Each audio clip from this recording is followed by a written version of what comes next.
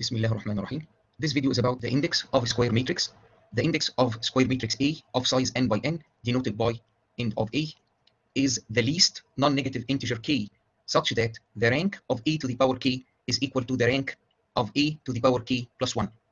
If k is equal to 0, we define A to the 0 to be the identity matrix of size n by n.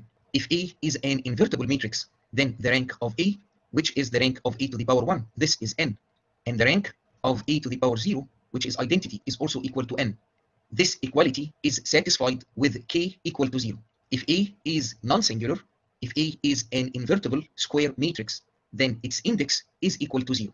If A is singular, then the index is strictly greater than 0. Let's try to understand the meaning of this definition here by investigating what happens to the column space or the range and the null space of a matrix A as we raise it to the power k. If x is in the range of A to the power k, there exists a vector y such that A to the k times y is equal to x. X being in the column space of A to the power k means that x can be written as a linear combination of the columns of A to the power k. Take this A to the power k, and assuming that k is a strictly positive integer, we can split it into A to the k minus 1 and A. We can write down this as A to the k minus 1, and then here we put ay, and this is equal to x. This is a column vector. This is A to the k minus 1. We can write down x as A to the k minus 1 times a vector. X is in the range of A to the k minus 1. The conclusion is that if x is in the range of A to the power k, x must be in the range of A to the k minus 1. Every vector in this subspace is in that subspace. The range of A to the power k is a subset of the range of A to the k minus 1. Or the range of A to the k minus 1 contains the range of A to the power k. We can think of the column space or the range of the matrix as shrinking. So we start with a range. So the range of A to the power 0, which is the range of identity, that's basically the n-dimensional space, contains the range of A to the power 1, which contains the range of A squared, which contains the range of A to the power 3, and so forth. The range is the same or is shrinking as we raise the matrix to higher powers. What about the null space? If x is living in the null space of A to the k minus 1, A to the k minus 1 times x is the all 0 vector. Multiply both sides of this equation by A. We get that A to the k times x is A times the all 0 vector, which is again the all 0 vector. A to the k x is equal to the all 0 vector. X is in the null space of A to the k. We started with a vector in the null space of A to the k minus 1. The vector is also in the null space of A to the k. The null space of A to the k minus 1 is a subset of the null space of A to the k. The null space of identity, which is just the all 0 vector, is a subset of the null space of A to the power 1, which is a subset of the null space of A squared, which is a subset of the null space of A cubed, and so forth. The null space remains the same, or it grows as we raise A to successively higher powers. Let's focus on the null spaces. If we have this type of inclusion, then the dimension of the null space of A to the 0, this is 0, because again the null space of A to the 0 is the null space of identity, which is just the all 0 vector. The dimension of this null space, which is equal to 0, is less than or equal to the dimension of the null space of A, less than or equal to the dimension of the null space of A squared, and so on. Can we have strict inequalities?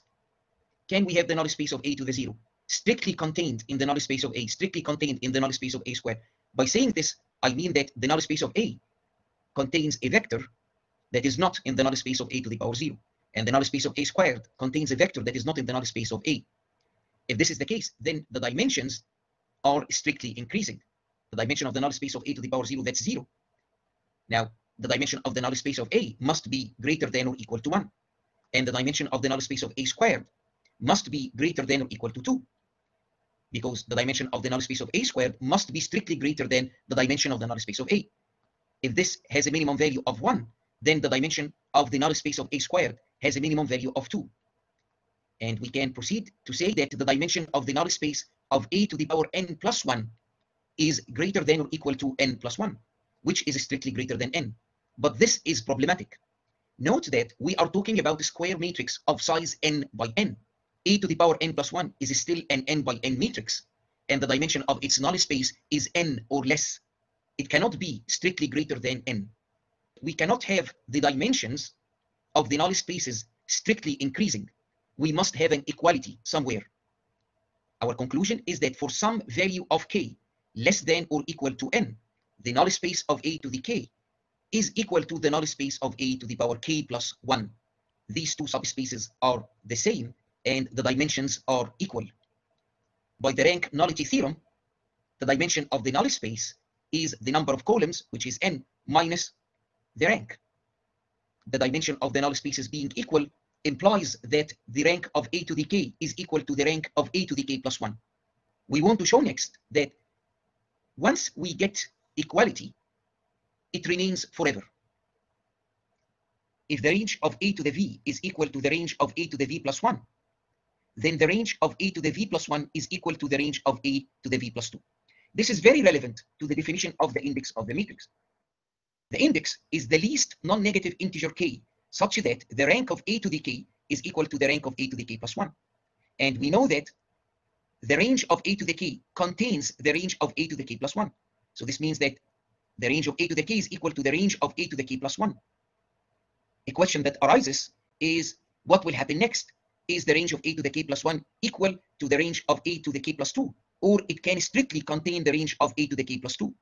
We will show now that yes, the ranges will remain the same and also the null spaces once we get our first equality. Let's recap what is going on. We have the range of a to the 0. It may strictly contain the range of a to the 1, which may strictly contain the range of a to the 2. But let's say that the range of a squared is equal to the range of a cubed. Now this will be, as we will see, equal to the range of a to the 4, equal to the range of a to the 5, and so forth. The null space of a to the 0 can be a strict subset of the null space of a to the 1, which can be a strict subset of the null space of a squared. Then if the null space of a squared is equal to the null space of a cubed, this will also be the same as the null space of a to the 4, and so on. So let's prove this. Our starting point is that we got equality of the range of a to the power v and the range of a to the power v plus 1. Note that by definition, we are sure that this will happen when v is the index of the matrix A. Suppose that x is in the range of a to the v plus 1. Then there exists vector y, such that a to the v plus 1 times y will give us the vector x. Rewrite this as a times a to the v y, and this is equal to x. The vector a to the vy is a linear combination of the columns of a to the v. It's a vector that is in the range of a to the v. By assumption, the range of a to the v is the range of a to the v plus 1. This is given. If we know that there is a vector in the range of a to the v, it must also be in the range of a to the v plus 1. There exists a vector z, such that a to the v plus 1 times z will give us this vector a to the vy. We have this equation, a times a to the vy is equal to x. Now, a to the vy is equal to a to the v plus 1 times z, and this is equal to x. Then a to the v plus 2z is equal to x. We can write down column vector x as a to the v plus 2 times this vector z. X is in the column space of a to the v plus 2. Our starting point was a vector in the column space or range of a to the v plus 1. By this assumption, the vector is guaranteed to be in the range of a to the v plus 2. The range of a to the v plus 1 is contained in the range of a to the power v plus 2 if we have this. But generally speaking, the range remains the same or is shrinking. So the range of a to the v plus 1 contains the range of a to the v plus 2. Then these ranges of a to the v plus 1 and of a to the v plus 2 must be identically the same. We started by saying that the range of a to the v is the range of a to the v plus 1. We have shown that the range of a to the v plus 1 is equal to the range of a to the v plus 2. This equality will continue. This equality here by definition is true when v is equal to k, the index of matrix A. Now it is true for every v greater than or equal to k. If the ranges stop shrinking, and because it's always the case that the dimension of the range of a to the j, this is the rank of a to the j, plus the dimension of the null space of a to the j, this is a constant equal to n, the number of columns of matrix A. Because the ranges are no longer shrinking, then the dimensions remain the same. By the rank nullity theorem, the dimensions of the null spaces remain the same. But the null spaces obey the inclusion that the null space of a to the j is contained in the null space of a to the j plus 1. If these two guys have the same dimension, then actually they are the same. The ranges stop shrinking, and at the same time, the null spaces stop growing. This is what we have for a square n by n matrix regarding the range and the null space as we raise the matrix to higher and higher powers. Let's investigate something else that is peculiar to the index of A. Take vector x to be in the intersection of the range of a to the power k and the null space of a to the power k. Because x is in this intersection, x is in the null space, and a to the k times x is the all zero vector. X is also in the range of a to the k. There exists vector y such that a to the ky is equal to x. Take this, multiply both sides by a to the power k. We get a to the power 2k times y is equal to a to the power kx, but this is the all zero vector because x is in the null space of a to the k. Then y is in the null space of a to the power 2k. But we know from here that the null space of a to the power 2k is equal to the null space of a to the k, when k is the index of the matrix A. Y is in the null space of a to the k. And if y is in the null space of a to the k, then a to the power k times y is the all zero vector, and x is the all zero vector. We have just proved that if there is a vector in the intersection of the range of a to the k and the null space of a to the k, it must be the all zero vector and nothing else. The intersection between these two subspaces, when k is the index of A, is the trivial intersection, the all zero vector. Because of the rank nullity theorem, we know that the dimension of the range of a to the k plus the dimension of the null space of a to the k is equal to n. And now we are saying that these two subspaces only have the all zero vector in their intersection. This means that R of a to the k and null space of a to the k partition the n-dimensional space.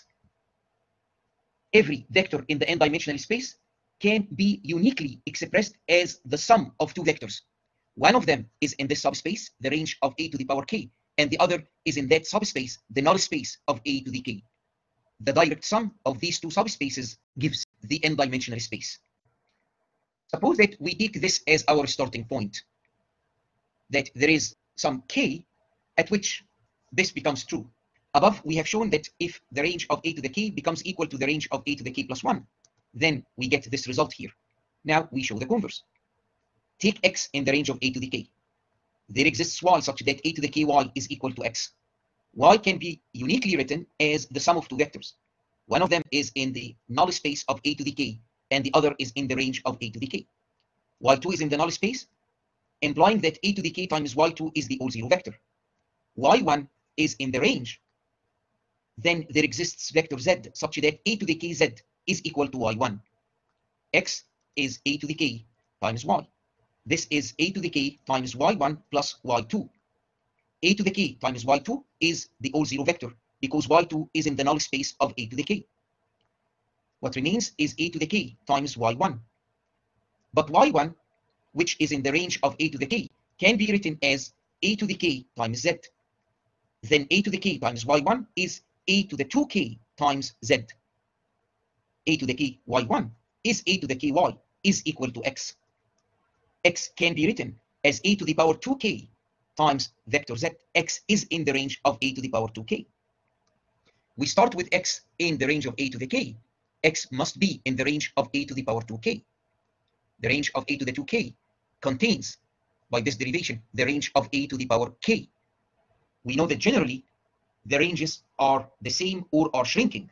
Here we have a to the power k plus 1. Here we have a to the power 2k. And k plus 1 is less than or equal to 2k for every positive integer k. The range of a to the k plus 1 contains the range of a to the 2k. But now we have this inclusion. The range of a to the 2k contains the range of a to the k. So this subspace contains that subspace. But generally, we have that the range of a to the k contains the range of a to the k plus 1. Then these two subspaces are the same. And by our previous result, the range stops shrinking. Concurrent with that, the null space stops growing.